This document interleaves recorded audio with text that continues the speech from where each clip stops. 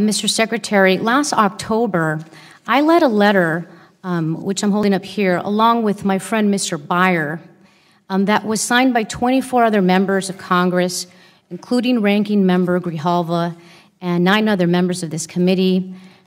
It's dated October 3rd, 2017. It asked you to immediately disclose the full details of all of the privately chartered flights that you had taken. Mr. Chairman, I want to start by asking unanimous consent to enter the letter into the record. And you should look at what we've provided I'm sorry, Mr. Secretary. If you let me just finish. Yes, without objection. Thank you. So the letter that was written to you was as a result of reporting by the Washington Post, Politico, and numerous other sources. The reports included a $12,000 charter flight from Las Vegas, Nevada to Montana, taken last June aboard a plane owned by executives of a Wyoming-based oil and gas exploration firm, part of an industry whose permitting process you are tasked with overseeing.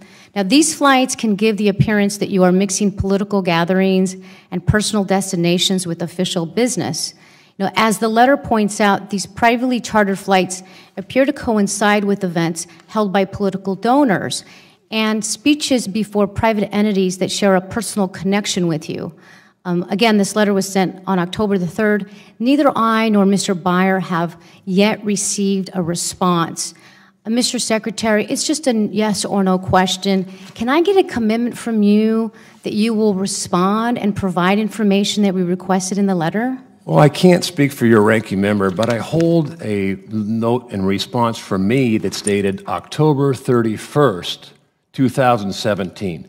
So I would suggest you ask your ranking member to give you a copy of the letter we sent. Mr. Secretary, if you'd like more detail on it, we also had a meeting which I had with a ranking. Mr. Secretary, you used to be a member of Congress yourself.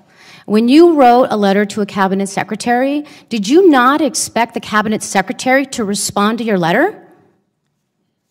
October 31st, 2000. Is that letter to me? Is that responding to my letter, Mr. Secretary? To the ranking member and to the chairman of this committee. I think you made my point, As well as I had Mr. a member, Secretary. I opened a meeting. I reclaim my time, Mr. Secretary. I'm not done with my line of questioning. And, you know, I just very nicely am trying to get a response to my letter that's directed at me. You know, I have a different office than the ranking member does. The reason I bring this up is because this is a pattern that's impossible to ignore.